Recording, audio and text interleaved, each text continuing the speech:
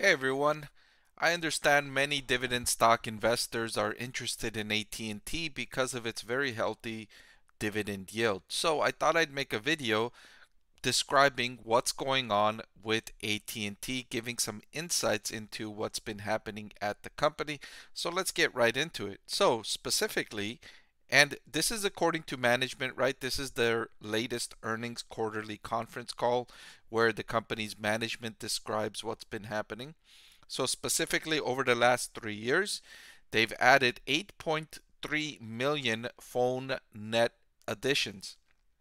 That is up from fewer than 1 million additions in the prior 3 years before 2020.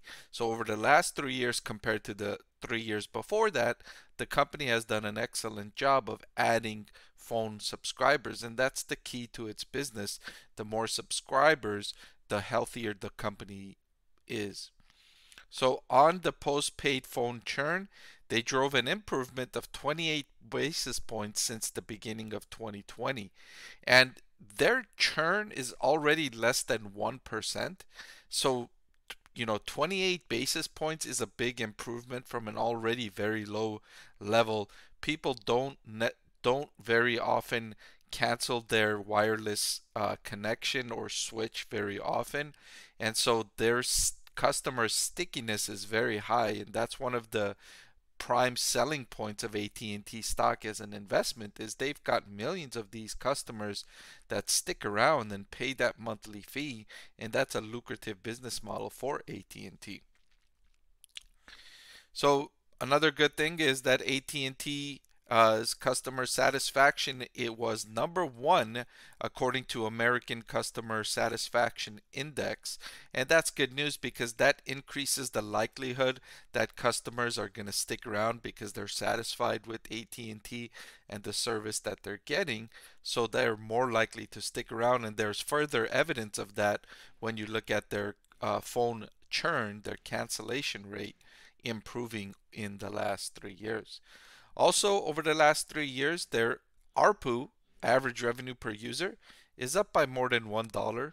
Um, that's a very modest increase in their average revenue per user, but it is an increase which is solid to be sure.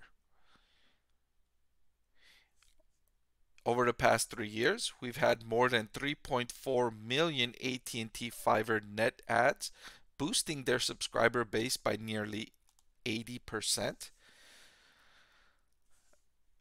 In that time, the accretive mix shift to fiber has driven their broadband average revenue per user up by more than $10, which was an increase of 20%.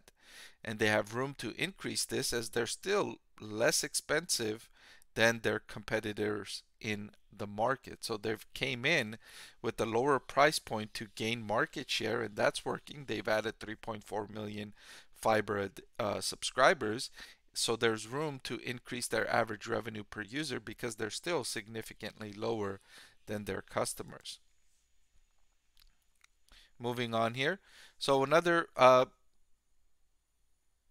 prime selling point for AT&T as an investment is a massive cost-cutting plan that management has undertaken, and that's achieved over 6 billion in annual savings. And now management thinks there's more room. They think they can cut another 2 billion over the next 3 years. So they've already done a good job of lowering their costs already, and they think they could get 2 billion lower over the next 3 years. So the company's certainly doing a good job over the last 3 years in increasing the number of subscribers, increasing the revenue from fiber. And but remember, something that they didn't highlight, of course, is the DirecTV divestiture. And so that's kind of brought their overall revenue down because they've divested that business. But organically, in the core business, they've done a good job of growing, adding customers, modestly increasing the average revenue per user, and increasing profitability by cutting costs. So management has done a good job of managing the company, becoming more effective, becoming more efficient, and boosting profitability.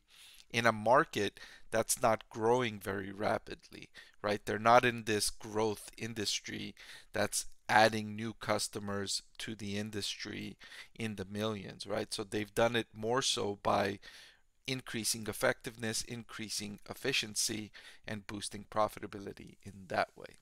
All right, but that's all I've got for this video. Thank you so much for watching. I want to thank the Motley Fool for sponsoring this video. Visit fool.com/Parkev for the 10 best stocks to buy now.